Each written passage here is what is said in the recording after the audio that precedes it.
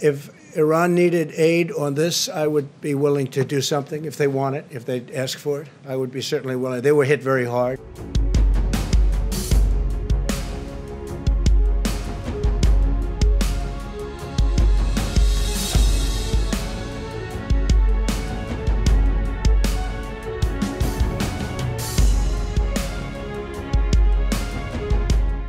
We're close to finalizing a second partnership through which a U.S. manufacturer would convert its existing plant to produce over 10 million additional swabs per month.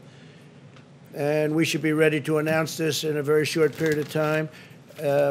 We also are going to be using, and we're preparing to use, the Defense Production Act to increase swab production in one U.S. facility by over 20 million additional swabs per month.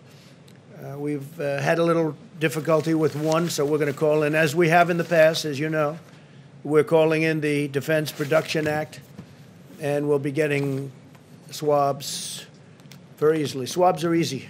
Ventilators are hard. This is what it's about, right?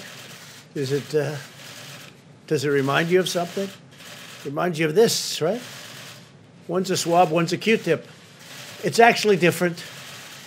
It's very sophisticated, actually, but it's a little bit like, so this is the swab. And we've ordered a lot of them. They have a lot of them. Some of them, some of the states, they were shipped to states, and the states don't know where they are. And but that's it.